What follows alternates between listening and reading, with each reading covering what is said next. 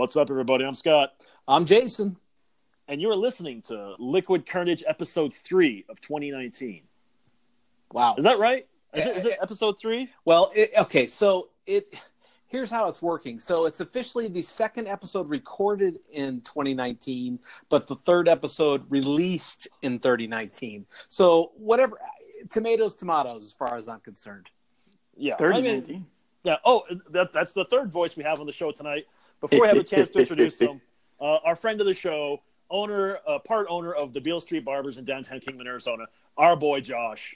Josh, welcome to the show. Yo, what up? Welcome to the show, buddy. What's up? I completely forgot that I think out loud, and it's like, wait, I was thinking like, wait, what were you guys saying? So I was like speaking out loud. My bad. I completely ruined your entrance there, buddy. My bad. No, that's fine. I mean, it's more candid this way. It is. I actually did it on purpose. Oh, did you? Oh, it's very well thought out.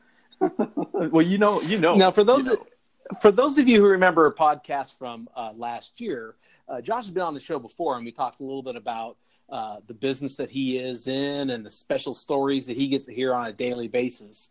And so he should not be a surprise to anybody, but he's got quite a good take by working with all these strange customers that he has, including our boy Scott, that causes him to have all kinds of great stories to bring to the table. Strange. So. Yeah, nobody touches my hair now except for Josh. I'm very adamant about that. He does a great job. Sounds so intimate, right? Well, we talked about it last time. How you said that most hairstylists and barbers don't care if someone else cuts your hair, but Jason and I both touched on the fact that it's weird for a guy to go to another barber when he goes to someone on the regular.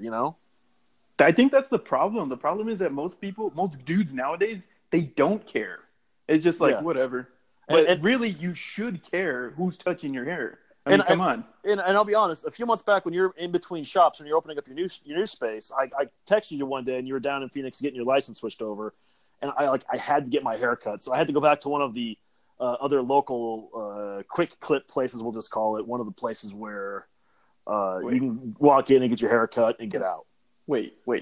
This is how you're telling me over the air right now? This is how I'm finding out. Dude. Don't even.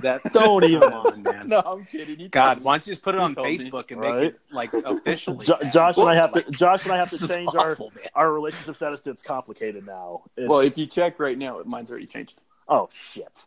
See, I'm already behind the ball. So let me ask our viewers: do you go to a hair salon or do you go to a barber to get your hair cut?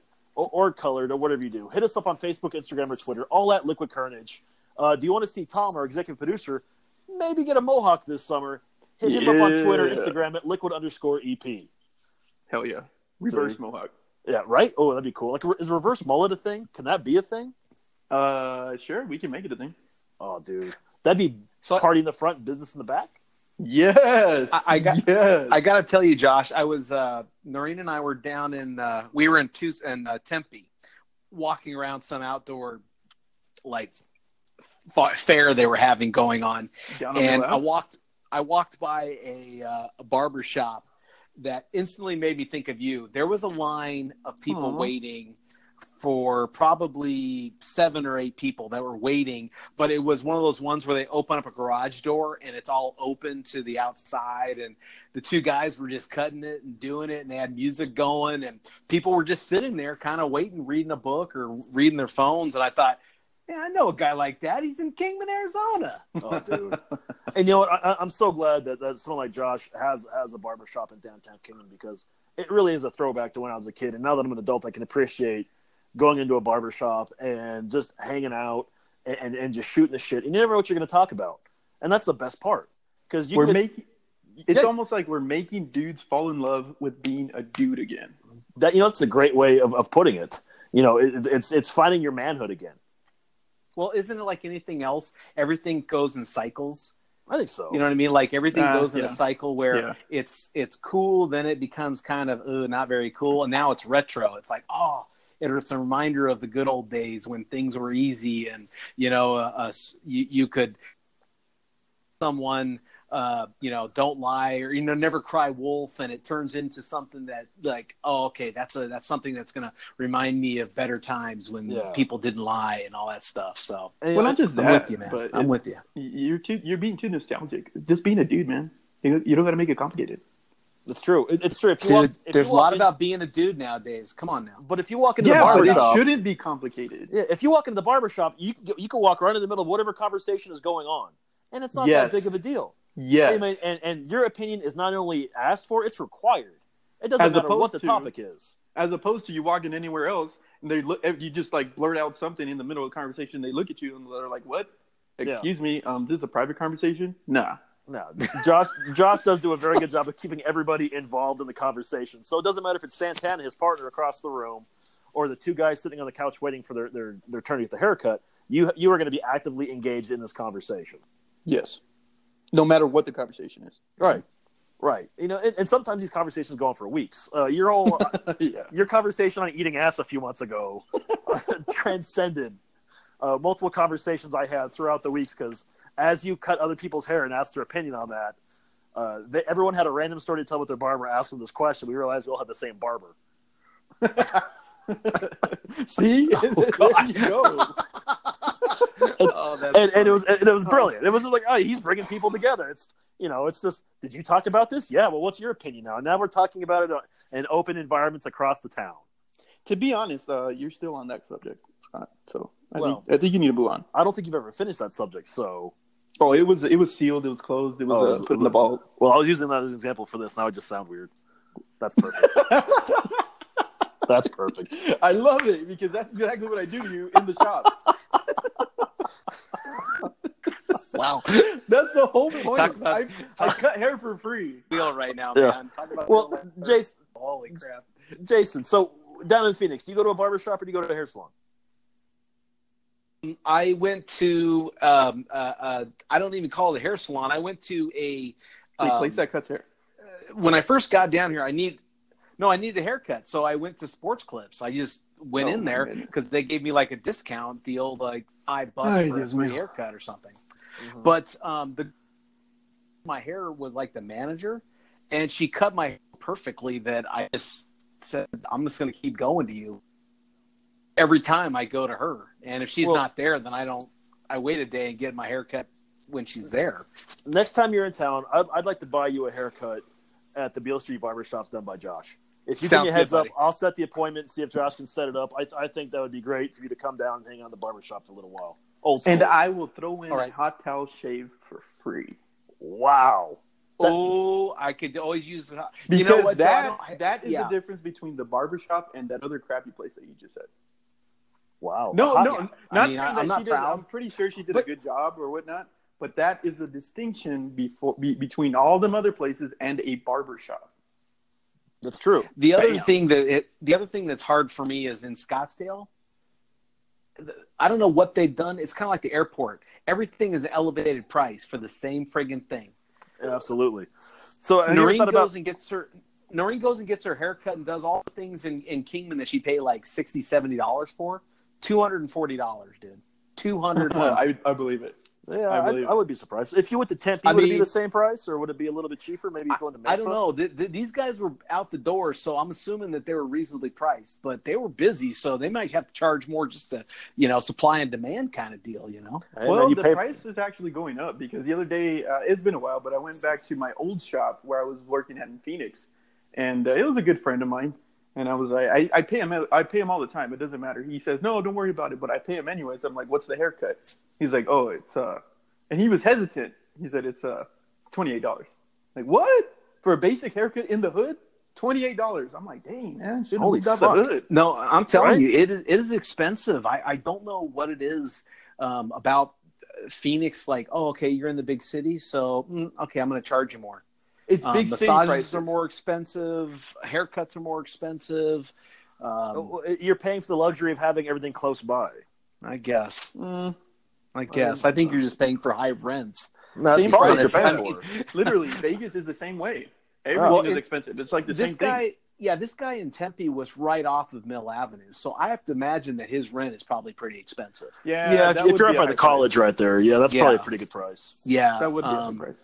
Now, that being said, it was such a cool vibe. Like we were just walking by, and he had the music blaring. I mean, it was blaring through the garage. Like it was like a little storefront with a garage door that kind of opened up, and it kind of opened up the whole little sidewalk area to his shop, and he had the music blaring, and people were just like jamming, and I think he was playing 80s music at the time, because I think I could have sworn "Living on a Prayer" was on the radio, but it was just wow. Yeah, it was just a fun vibe, man. I was thinking, yeah, it reminded me of you so bad.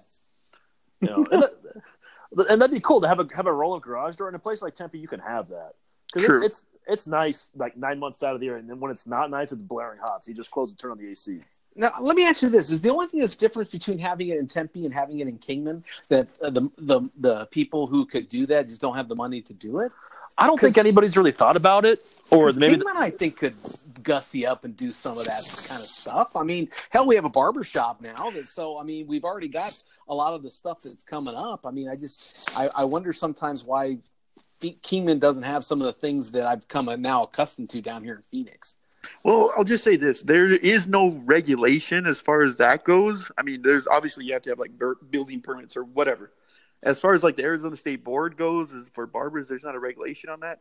But with that said, you know, it's a lot more windy here in Kingman than it is in Phoenix. That's true. You have to have an east or west facing building to really make that work for you, because if it's a north or a south facing building, you're either going to catch that northern wind or that southern wind.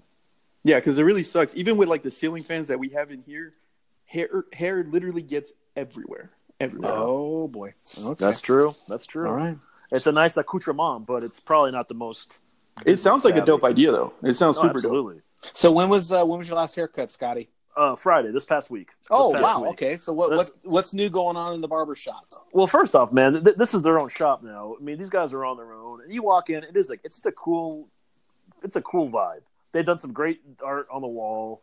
It's cool conversation, and they're always adding more things to it every 3 weeks when I go in. So it's just it's hard to describe the vibe, but it's just cool. It's laid back. It's where you want to hang out. If you want that garage feel, like with the door, I mean, we don't have the garage door, but we do have like bare cement. Yeah. We still don't have the floor done. Yeah. We still don't have the floor done, man. It's a process. Trust the process. And that's probably half the charm, is that he's still working on it. So it's a work in progress, but it doesn't stop him from cutting your hair. Hey, exactly. I think it, like I said, I think it was just cool that it as I saw that place, I instantly thought of you in your shop. Thanks, man. I feel all tingly inside now. I got butterflies. Tingle, man. Tingle. But one of the conversations we got into on Friday, it was interesting.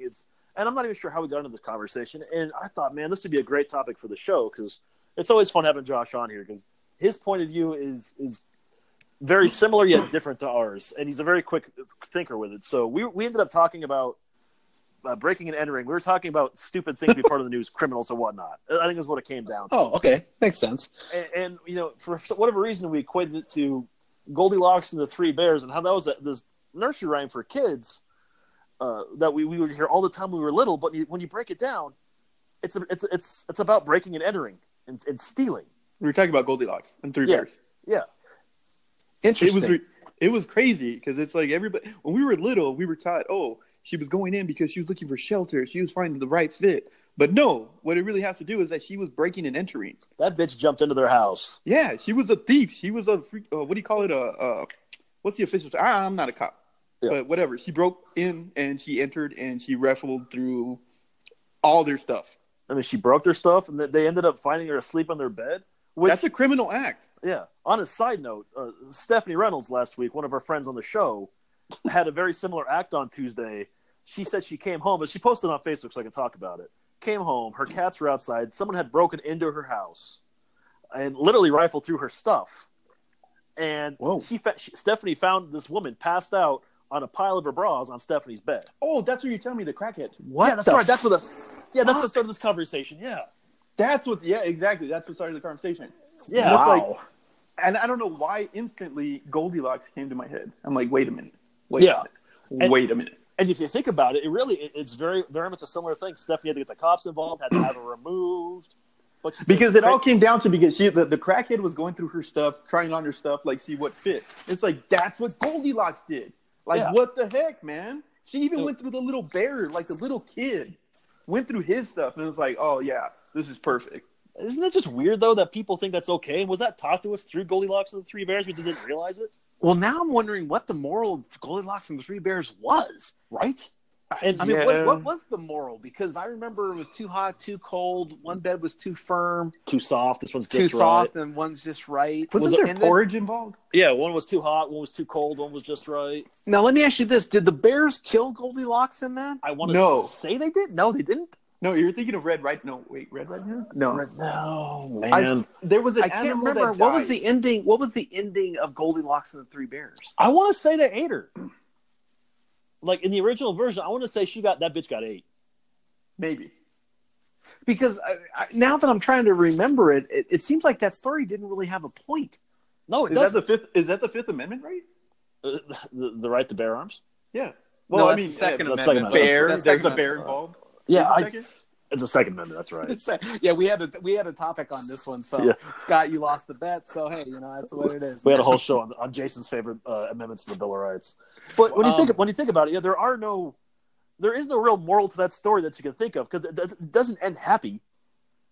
I mean, the bears clearly aren't happy that someone broke into their house, broke their stuff, and then ate their food. I'm about to drop a bomb on you guys. Tom and Jerry. Tom and Jerry. How much crap did you see in those cartoons where you're like, hey, that's funny when you were a little kid, but now you see that you're older. What? Why is he taking a bat to his head? Yeah. Why is that frying pan being used like that? Absolutely. Exactly. Why is he blowing the crap out of him through his butt? I mean, it's true. And Looney Tunes are the same way when you break it down. Yeah. How many times did Bugs shoot Daffy in the face with a shotgun and like spin his beak around his head? And we laughed and we laughed. Why did freaking Geppetto want a little boy? Why? That is true, How is this not weird? Okay, that is weird when you sit there and you break it down like that. And I don't know. I don't know the answer to that one. But he made the little boy. That was the thing. He made the little boy. Exactly. He did. But why does the nose have to grow when he lies? I think no, because I think that the important part about that is to teach kids that if you lie and someone makes you, your nose there are consequences. So the nose growing is lying. Yeah, right? So what if it's on his own lie detector test? What if he believes his own lies? So is he really lying then? Ooh, yeah. Good point. Good point. I mean, he steps on a tack and then his nose doesn't grow. I mean, yeah, exactly. This is like future CIA operative training that Geppetto was working on. I mean, there's a whole another sequel to this. But he's a wooden boy, and he also turns into part mule or donkey, doesn't he? I think so. Like when he goes to Pleasure Island. Whoa!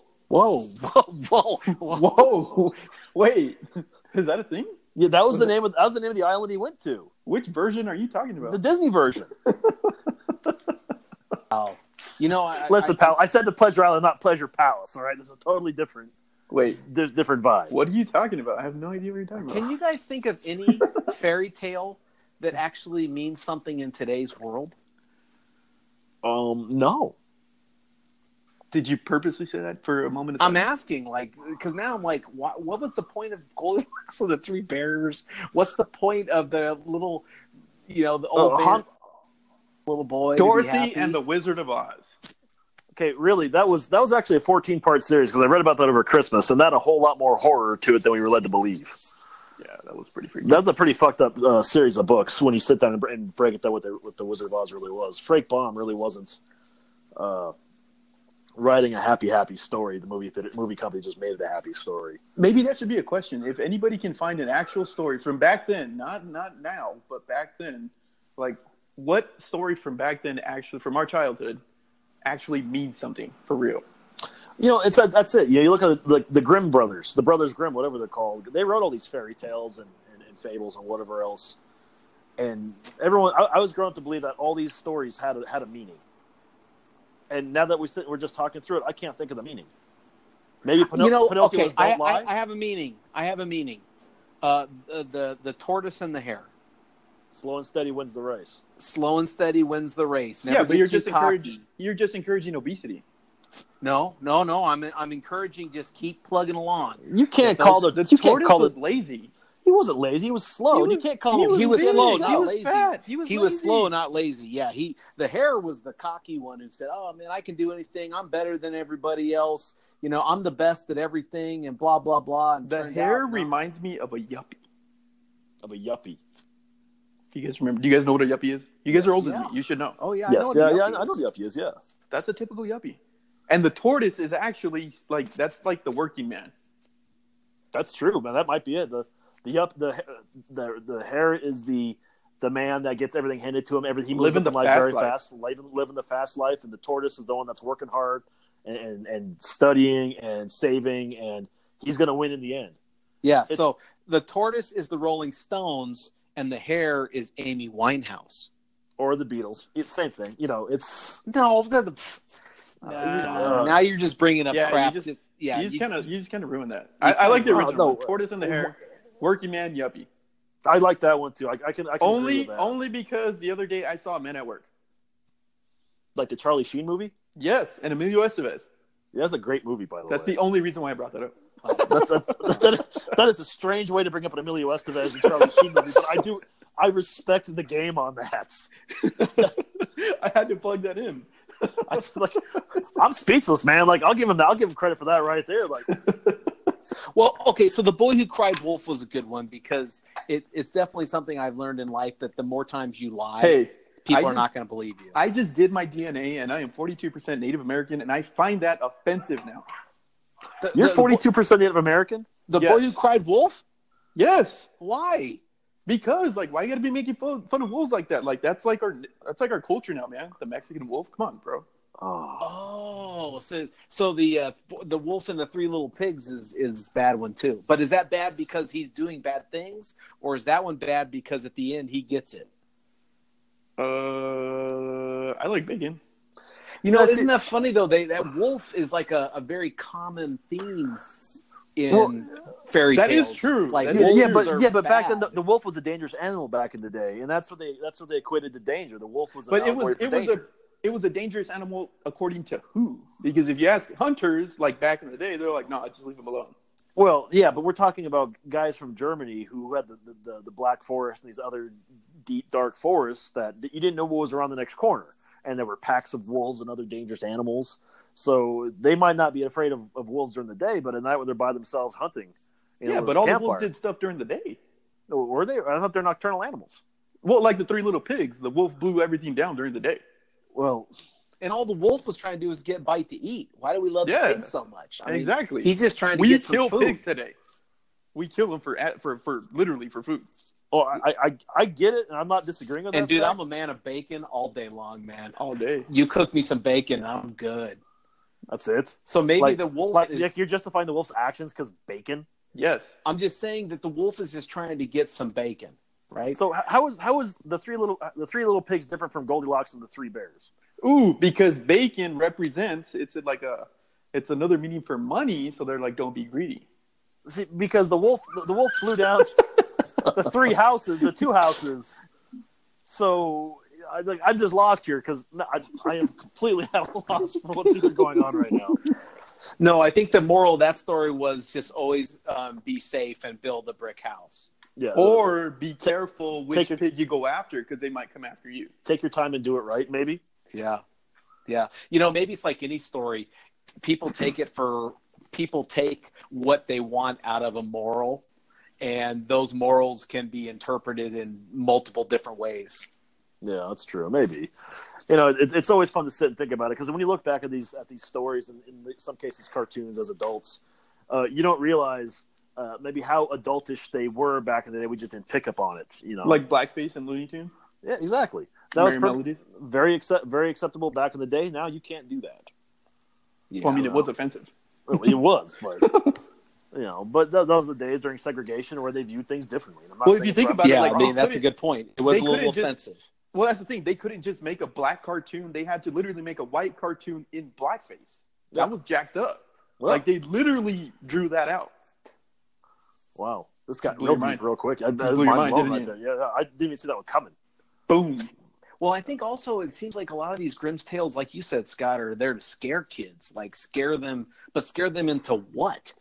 Behaving, I think. Scare them into behaving. Listen to your parents. Your parents won't steer you wrong. Right. So on the Goldielocks and the Three Bears, who are you supposed to be? The kid that breaks into someone else's house and gets messed up? Who are you supposed to be in that moral? Hey, I didn't say it was a perfect system. And wasn't this the era of LSD? Goldilocks and the Three Bears? No. Goldilocks and Three Bears is like 1500s. Yeah. Whoa. The Grimm's fairy tales have been around for hundreds of years. Well, maybe we should check and make sure that was actually one of the Grimm's fairy tales before we start making assumptions too. That might be the case where that's all you guys. I never said Grimm's except for now. Fair. That's fair. But a lot of those old fairy tales and fables come from the Grimm's brothers. Well, like Cinderella and all those stories come from long time ago. Exactly. Those aren't new stories that came out. Exactly. So, just things to think about. This is kind of a fun conversation to talk about with your friends, and this is what we talk about in the barbershop at random. So, it was just a fun thing we thought we could come on the show and talk about tonight. It is true. So many stories, but it doesn't just have to do with Disney, like anything that you were told when you were young. Yeah. Yeah, the Disney movies start questioning everything your parents told you. I'm about to drop a bomb on you guys. Bird Box. That movie is about El Cucuy. Do you guys know what Cucuy is? No, I haven't seen Bird Box yet, so. Oh, you haven't, Scott? Dude, I just finally watched Split. Wow. Moral of the story, dude, don't mess with the big D, man. Don't mess with it. Huh? That's a joke. What the? Don't mess with the big D. The Alabama Black Snake? Is that what you're talking about? Yeah, exactly. It'll get you. Well, Josh, hey, we appreciate you coming on the show, but before we go, tell us your favorite fairy tale that you grew up with. And did it have a meaning? Hit us up on Facebook, Instagram, or Twitter, all at Liquid Kernedge. So this weekend is the NFL AFC NFC Championship game. So let me hear some predictions before we go off the air. Josh, who do you got this weekend? I am a Cardinals fan. Just to reiterate that or iterate that, whatever. So I have to say that first. I'm not a fan of the teams I'm about to pick. Okay. But I am going for the Rams and the Chiefs. I believe they will come out. I hope they would come out over. Those are two solid picks. Jason? I'm going Rams, obviously, but I'm going the Patriots. I think that they will find a way to beat. They will find a way to beat them, and then. But I do think the Rams are going to shock the world and beat New Orleans at New Orleans. I'm going to go with the Saints because I picked them in the preseason. I'm going to ride that to the end, and I'm going to go with the Kansas City. I read a news report this evening that it's looking at 10 degrees in Arctic temps and conditions at game time on Sunday. So. Not even New England's prepared for a Midwestern winter like that. So I'm going to go Chiefs. I'm going to go Saints. And I'm going to go Drew Brees over Pat Mahomes in the Super Bowl. Give them their second Super Bowl and let Drew Brees ride off into the sunset, retiring. You guys are both wrong. It's the Rams and the Chiefs. Wow. I was going to say, Scott, what we got a wager on that? Do I smell a wager? You want to put a wager on who goes to the Super Bowl? Or I'm smelling it's going to be the Rams and the Chiefs in the Super Bowl. I will put money on that. I already can tell that you have the Saints, I have the Rams, so I think that's a very easy bet to make. Okay. Now on the on the podcast, yeah. Okay. So loser must do the winner's drunk history again.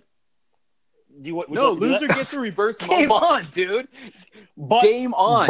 But it has to be done in the Beale Street Barbershop after hours downtown with Josh Mendoza. As a part of the program. All right. So, Josh, will you host our next Drunk History podcast? You know what? I will. I'd appreciate that. Thanks, because we will come downtown and we will get drunk in the back of a barbershop, and one of us will regale the tales of a Drunk History event. Why has it got to be in the back? Well, give me the front. I don't care. Yeah, you own the business, man. We can get drunk wherever you want us to get drunk. We will get drunk. To be continued. All right. To be continued. Very good. That is fair. That is fair. Josh, thank you for being on the show. It's always entertaining, man. And you just helped make this game on Sunday afternoon way more entertaining for us to see who will be coming down and getting drunk in your barbershop and telling the story. For real. I love it, guys. I love it. All right, Jason, take us home. Josh, thanks for being on the show. Thanks for all the listeners out there. We really appreciate you. Scott, I am Jason, and as always, if you never know quite what to say, just have yourself some Liquid Kernedge.